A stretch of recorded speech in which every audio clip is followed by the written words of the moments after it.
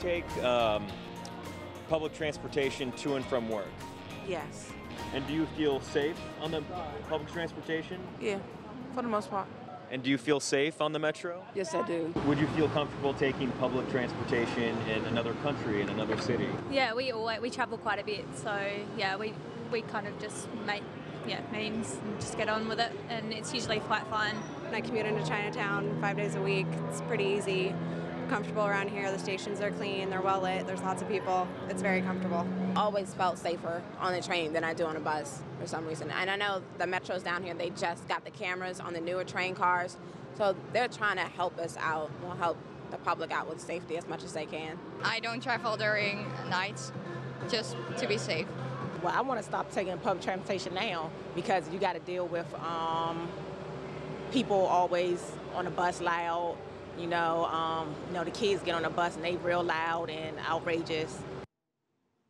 There you heard it. A very important topic, public transportation and safety for women. Commuting to and from work, or for whatever the reason, could be a major chore for most of us, especially if you have to watch your back. And for women, that chore, well, is a challenge. And more often than not, they're targets for harassment, physical or verbal, on public transportation. And the risks facing them are highlighted in a new study by the Thomson Reuters Foundation. They talk about the safest city for a woman to be on public transport, which is New York City, #1, followed by #2, Tokyo, and #3, Beijing. Latin America is the worst place to be as a female commuter because 4 cities from there made it into the top 10 worst list. Most of them say they were physically harassed. At the very bottom, Lima, Peru, Mexico City, and last, Bogota, Colombia. I sat down with the CEO of Thomson Reuters Foundation, Monique Villa, to talk more about the importance of women's safety and its impact on the global economy. The biggest surprise was from far that the worst cities in terms of safety for transport in the big capitals of the world are the 3 worst are all in Latin America. So it was quite a surprise because I thought that New Delhi could compete quite well with a few of these cities, but Bogota, Mexico City, and Lima are the worst, followed by Delhi and then Jakarta. On the best side, you have first New York, which is the safest of these great capitals in the world, and it's followed immediately by Tokyo and Beijing before London, Seoul, and Paris. So this was very interesting, and it's a perception poll on how do you feel secure or not on the tube or on the bus in your city. But also with personal questions to each of the 400 women that were interviewed in each of the cities on have you ever been harassed physically? Have you ever been harassed verbally on public transport?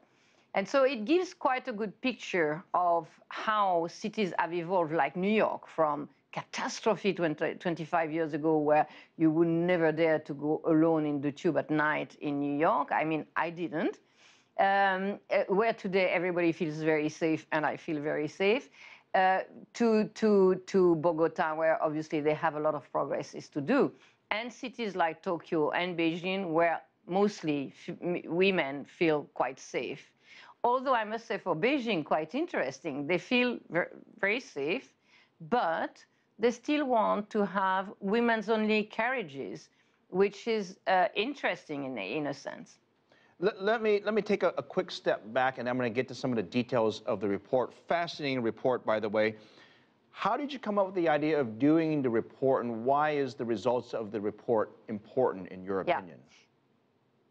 Yeah, the result of the report is very important for me, and the idea came, I travel all the time around the world, and I see these cities like Lagos, like Jakarta, where you are stuck in traffic forever, and I always think, how do the women in this city manage to just live their life? Because women generally have 3 lives.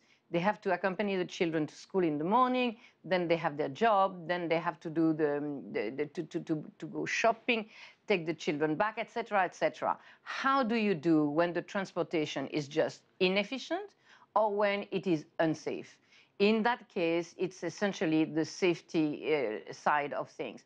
And it is crucial to know that, because we know very well that if a woman doesn't feel safe, she will not probably take a job far from her home because she will be afraid that something happens to her. So maybe she will not take the job, which has a direct impact on her family, on the children education, etc. And so it has a direct impact on the economy of the country. So making sure that transport in big cities is not only speedy, efficient, but also safe for women is a priority. And I don't think anybody has thought to shed light on that before. And I thought it would be important to do that. Yeah, it's certainly a very unique report. Again, for our audience, you mentioned it before, 400 people in each of these capital cities were polled on a various different types of questions. One of the questions in particular was whether or not, if you were harassed or if you feel threatened, whether you felt that the authorities would be able to do anything about it or investigate it. And surprisingly, Beijing ranked very high in people's confidence. In other words, they felt that authorities would at least investigate or look into any of these incidents. Exactly. Are you surprised by that? Yeah. No, I was not surprised by that, because I think that indeed I've taken the tube in Beijing and I felt very secure in it. And indeed, these are the cities where citizens know and men know that if you do even petty crimes, as we say, small crimes like, groping a woman on the tube or whatever, you could have problems if the woman is going to the police and say and ask for investigation and prosecution. So in the cities where this happens and where the authority of the law is respected, it makes a huge difference. Yeah. And this is what has happened in New York, obviously, in the last 20 years. This is what has happened also in Tokyo in a different way.